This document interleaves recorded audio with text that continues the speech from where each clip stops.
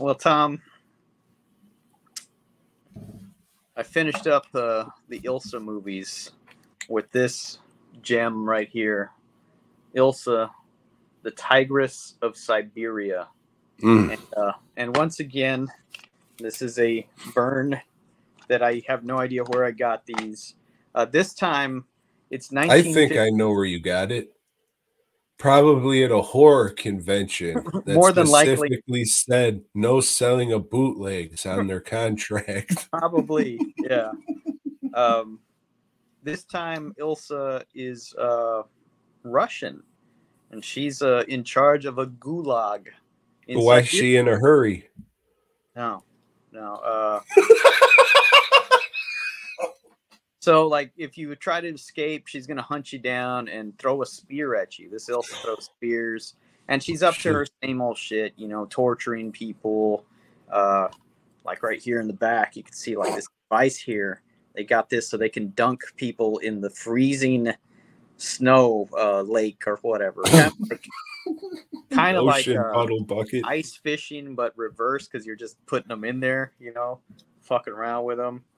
And so she does that during the day, and then at night, all the guards, they party, and then they fight, and the two left standing each night gets a fucking spit roaster. They'll, the Ilsa's in the double penetration this time around, So everybody gets their chance, though, and, things are cool. And then they bring in a political dissident, and she's trying to break him, Tom, hey, you got to accept Stalin's power and his command, and everything he says is right. But nah, this guy is just resisting. So they're about to feed him to a tiger, because they also keep a tiger there. And all of a sudden, they just get word that, oh, hey, Stalin regime is over. They just fucking killed him, and they're coming to kill everybody that was, like, in his military. So Ilsa says, you know what? Fuck this. Let's get out of here.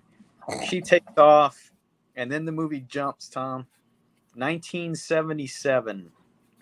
And this guy that was the political whatever, he's still part of the Russian citizenry, and he is he's with a hockey team competing in Canada, and he's there, like, I guess is their manager or bodyguard, I don't know, but two of the players decide, hey, we want to go to this whorehouse we heard about here in Canada. And he's like, we shouldn't be doing this, guys, we shouldn't be going, and he said, okay, all right, I'll escort you. And they go, they pick some chicks to get their fuck on with. And he's, I'm going to wait here in the lobby. And the camera zooms in on him.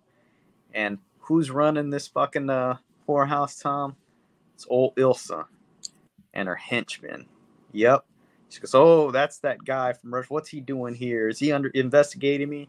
So they kidnap him. And she's got this brainwash machine that will make you see your. She's a Spider-Man villain. Yeah.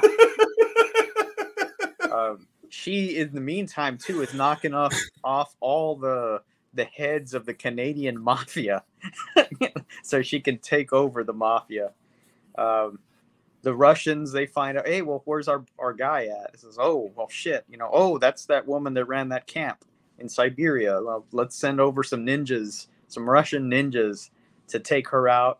And then it's just Ilsa and her people versus these Russian ninjas, and it is fucking hilarious. It's fun. It's goddamn.